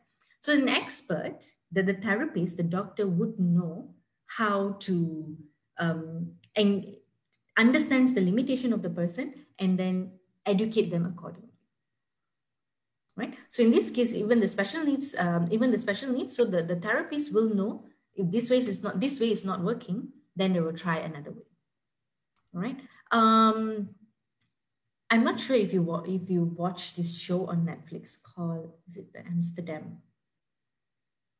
Any one of you? No. Anyone in the audience? Lim said no. No also. Oh, okay. All right. Yesterday, I was just chatting with some of my friends, and yeah, it's on Netflix. I didn't watch it, but they watched it, and then they were asking, they were like, since you are in psychology, can you tell me what is this? So apparently, so this child has, the child is labeled as a psychopath, but I think based on the explanation that my friends were telling me, I think the child has a antisocial personality disorder. So antisocial personality disorder are people with absolutely no remorse. They're very good at manipulating people. They have no empathy. So this child has this disorder. And so the psychiatrist is trying to deal with this child. So apparently the psychiatrist used a few methods and it wasn't working. And then, I think as the series progressed, the psychiatrist used more advanced methods to deal with this little child. So listening to that, I said, yeah, sometimes, it's not very direct. I mean, they need to see what works and how to educate the person to come out of that situation. Yeah. All right. Miss, I have a question. So do you think psychoeducation should be common and like open for publics, and especially like what you have mentioned? So maybe the kindergarten teachers might need some basic training, so it can be better for the children's education. Yes, psychoeducation I think is very important for all, but it has to be given by expert. Okay, and the expert, and if it's an expert, then the expert know to what extent you can share what are the information that you can share, because you do not want to leave someone halfway hanging and then understanding it wrongly. You know, like a lot of, okay, so this one, usually psychology students have this symptom when they learn this module called abnormal psychology, and when they're learning about all the different types of disorder, and when they're looking at the symptom, they'll be like, oh my God, I think I'm depressed. Oh my God, I think I am having bipolar disorder. You know, because when you look at the symptoms, you know, and you feel like I have this, I've had this, you know, you have this feeling, but actually that's why the main thing is you need to know how to differentiate between what is normal and what is abnormal. So everyone may have gone through these symptoms, but it's not at an abnormal level. It's at a normal level, because we're all humans. We all have ups and downs. We go through so many different things in our life, you know. So the expert should be very clear in teaching about how to differentiate between normal and abnormal. So you don't want common people to go around and start diagnosing people. You don't want normal people to go around and start giving treatment to people. That's a big no-no. Only an expert can do that, right? So within the psychoeducation, this information has to be very clearly and very strongly emphasized. Okay. All right. If there's another question, when patient or clients have in-depth insight for their problem because of psychoeducations, will these situations worsen the case because of self-fulfilling prophecies? Right. Okay. So this is also another issue. So usually therapists don't like to label their clients, or at least not tell the clients that you are having bipolar disorder, you are having obsessive compulsive disorder. They don't give the name, but they will say that I think you have issue in this area. Let's try to deal with the issue in this way. Right? So they try not to tell, maybe in their own personal notes, they write, okay, this client is having this problem, but they may not tell the client directly that this is your problem, in the fear of self-fulfilling prophecy. So yes, so that's why you need an expert to give the psychoeducation. Not everyone can give that psychoeducation, right? So we don't want them to engage in that self-fulfilling prophecy. So an expert would know how to deliver that information and that knowledge in a proper way. All right, Miss. There's some cute questions asking Miss, like, I'm more interested about Miss Tweens. I think they're asking like, how Miss, as a psychologist or as a lecturer, how do you kind of like educate your tweens and your babies and stuff? You know, having knowledge, because I think this is more personal question. So Right. having knowledge in psychology and knowing, you know, developmental psychology and all of this, sometimes scares me, because I know what the consequences will be if this is not done or if this is done.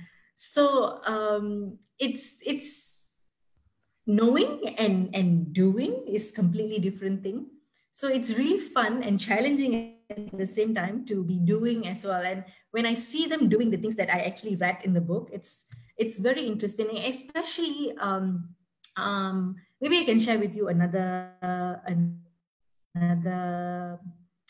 example. So when they were learning how to toilet train, because you know they usually as a child they are in diapers, and then eventually they have to come out of the diapers, and you know they have to go to the toilet themselves. So we decided, me and my helper, we decided, okay, it's time for us to remove the pampers and stop the pampers. So we were like bracing ourselves. Okay, there's going to be at least a week of peeing and pooping everywhere because they're not not in their diaper. So I'm like full-time working. So which means from morning until evening, I'm like engaged with my work.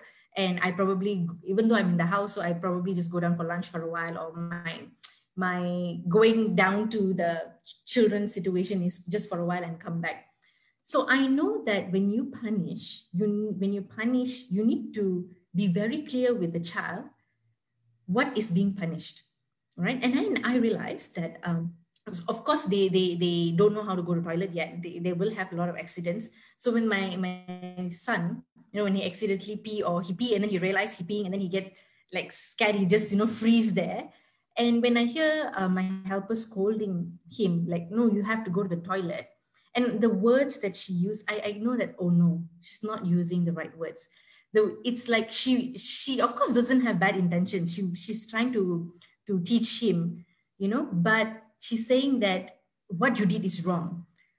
So the child will learn that peeing is wrong. So the next time when the child want to pee, the child will hold. The child don't want to pee because I'm reprimanded for peeing, right? So the scolding has to be, why did you pee here? This is not the place to pee. You need to pee in the toilet. So you're scolding because the peeing happened in the hall, in the living room, and not in the toilet. So the child will think that, okay, if I pee, I need to go to the toilet. If I pee here, it's something wrong, right? So these kind of things, and it worked. So when I was there and then I told him, this is wrong, you have to pee there. And it amazingly just took 2 to 3 days to train my son to go to the toilet. So it's like, yeah, so knowing this information really speed up my process of toilet training my kids. Yeah, so this is one example. Okay, that's all for Miss Twins babies. I'm sorry. Okay, all right. Let's continue. Yeah. Okay. Let's continue with the psychoeducation topics questions. There's one question asking Miss that can you explain some psychoeducation activities done by maybe you, Miss, or like some common methods will be done in psychoeducations? Okay, some methods that they use are inventories.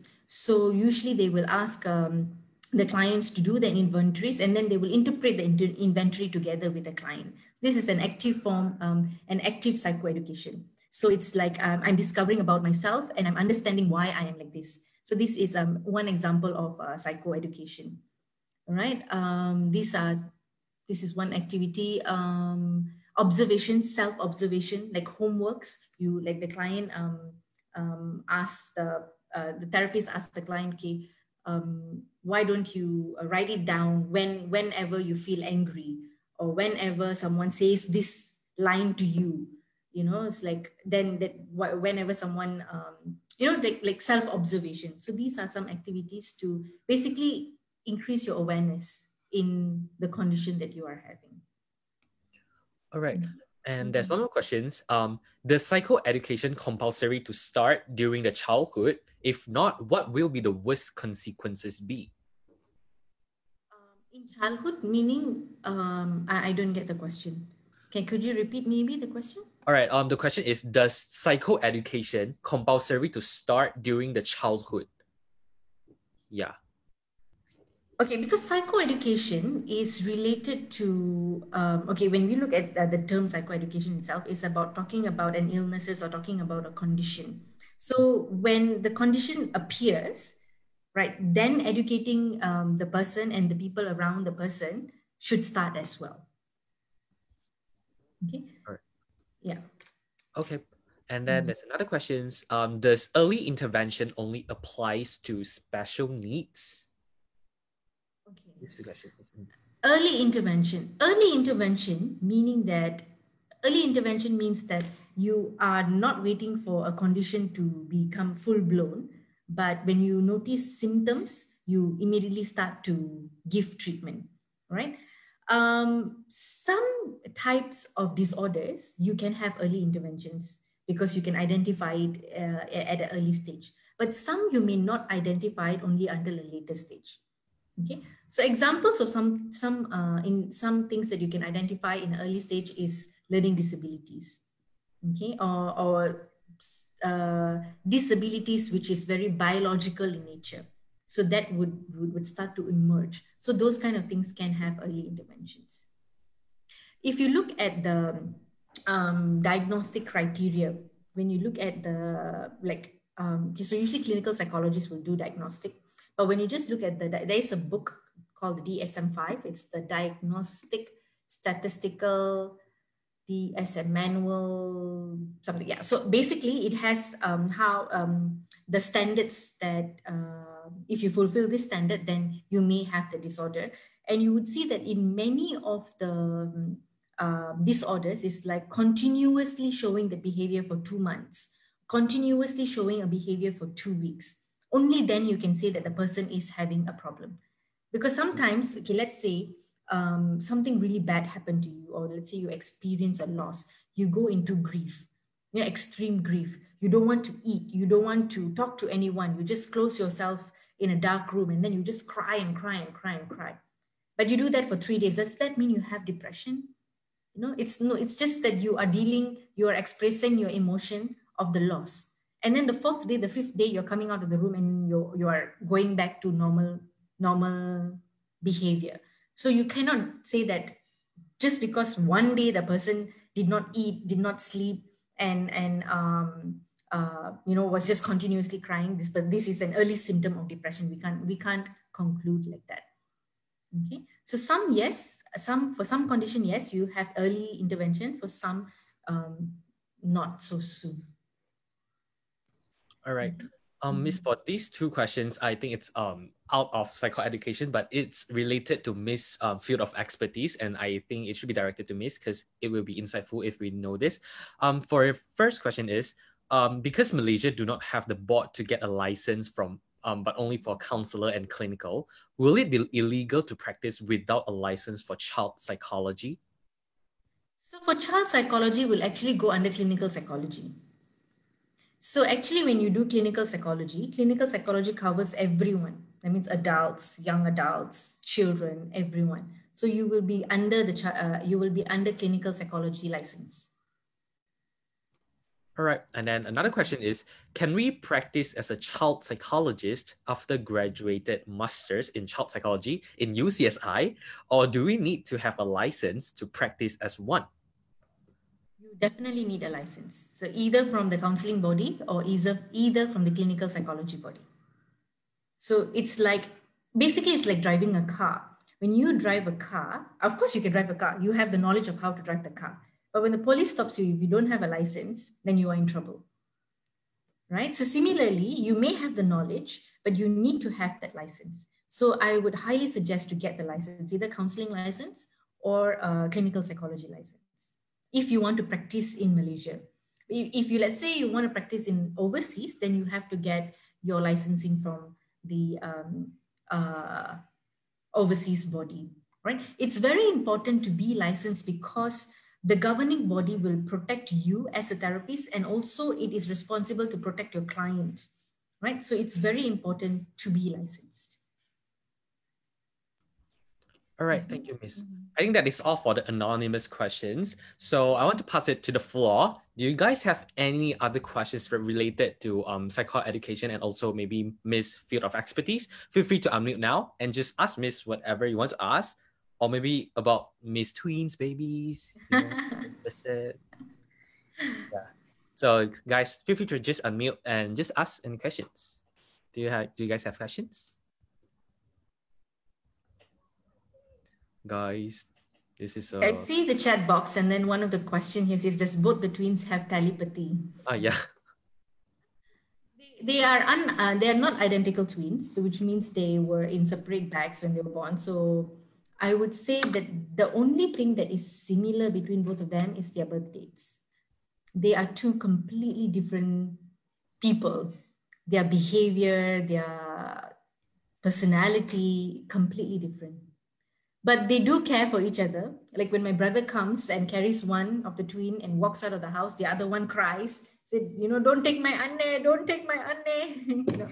They do have that bond, but no, not telepathy. I don't think so. I don't see that telepathy. They fight between each other a lot. All right, guys, any questions more for Miss Reggie? I think okay. I do have further questions, as I know some seniors of mine practice as a child psych. All right, Lynn, do you want to unmute your mic and just share your questions to us and Miss Reggie as well? I do have question because I have a senior who practiced as a child psychologist, but then she does not have a license for that. So how does that apply? Because I also applied for like child psychology major, but then I did ask like, do we need license and stuff? Because I do worried like if practice without a license, like what you say, that it will, like illegal, and it's not right to do so. Yes, it's definitely not right to do so. But as you know, a lot of people do drive car without license. So similarly, I think they are practicing without a license. It is dangerous. I also know a lot of practitioners out there who have clinics who are popular but they do not have license, and they say that, well, Malaysia doesn't have a licensing body, so where am I going to get my license? But I'm still going to practice. Okay, but now that the clinical psychology, I mean, they have a license there, do try to apply the allied based on the allied health act to get a license. Secure yourself to be a practitioner, to be a therapist. Okay, all right. Thank you, Miss. So when you say child therapist, is it like play therapist, art therapist, or legit looking at child disorders in children? What type of therapy does she does? What type of clients does she have? She does more like she did like group therapy, or sometimes I do consult parents also, and some of it maybe play therapy. Yeah, something like that. Specific therapy, if let's say she's only doing play therapy. So for that, right, I know a lot of people where they go for training for play therapy, and then they come and then they engage in play therapy, but they are not equipped to diagnose, but they can identify if there's any issue. They can help the children express if they have any issue. They are like the middle ground, but they cannot diagnose because only a clinical psychologist can diagnose. They are trained and equipped with the treatment tools to diagnose whatever psychological issues the child have. And then probably they can recommend treatment plans, which maybe a play therapist can conduct. You get what I mean? Yes, yes. Right? Okay. Yeah. Okay. Okay, thank you, Miss. You're welcome. All right. Is there anything else, guys? Time flies. Oh my God, it's already 6, and feels like not enough. Oh yeah, it's just 5 minutes to 6. Yeah. Time really flies.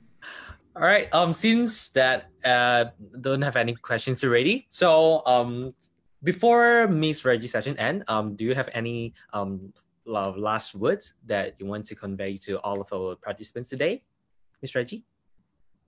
I saw what you've wrote in the chat box. Licensing and certification is different, and yes, that is very true, right?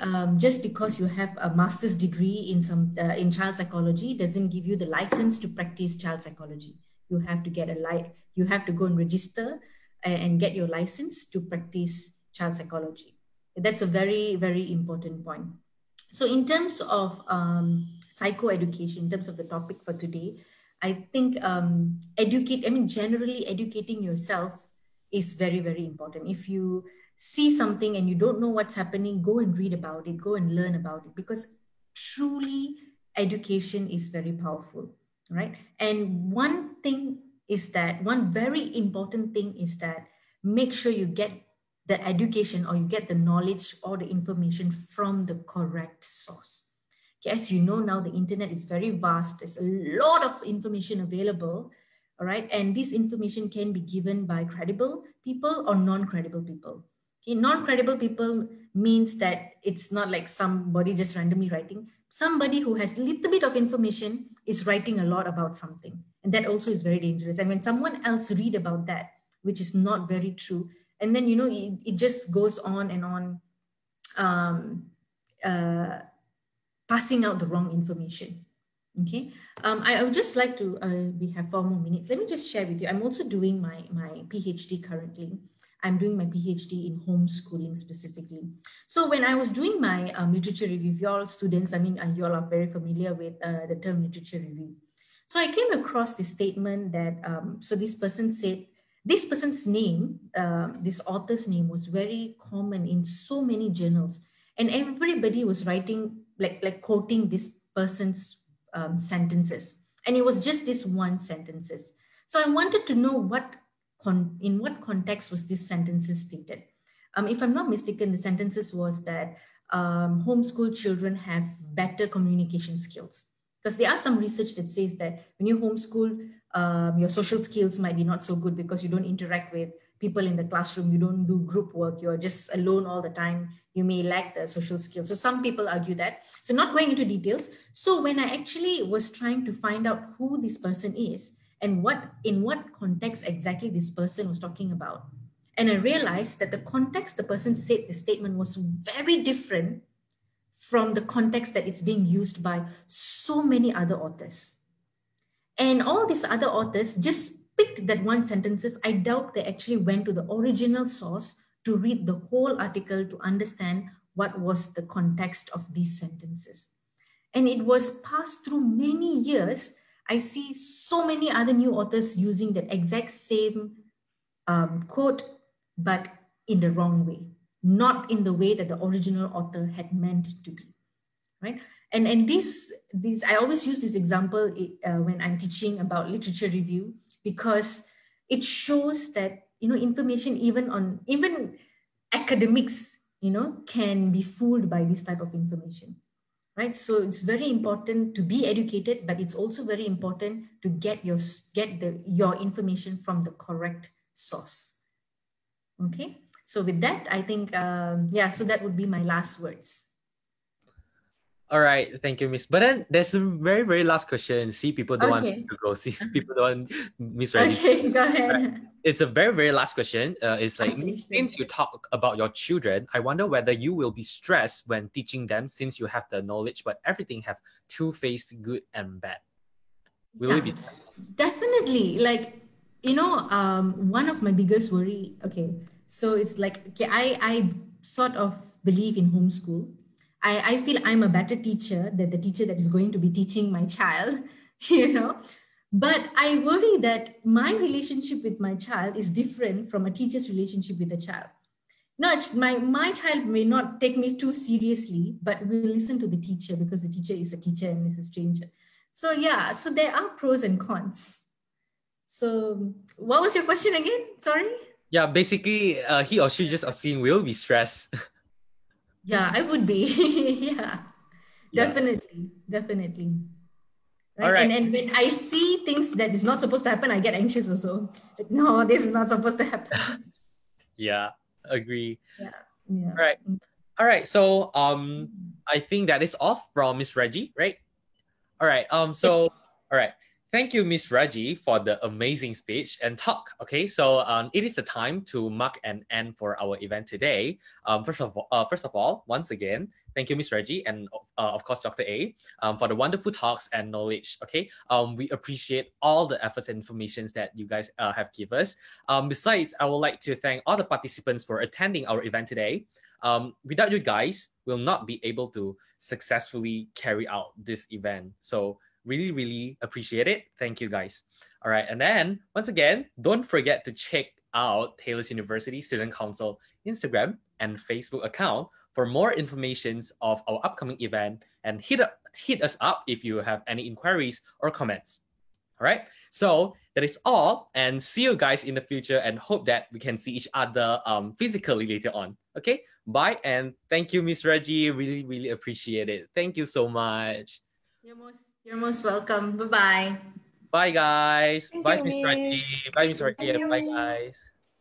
Thank you. Thank you, everyone, for joining. Yeah, thank you, Hope guys. you enjoy the sections. Yes, keep calm, stay safe, stay hydrated. Bye, guys.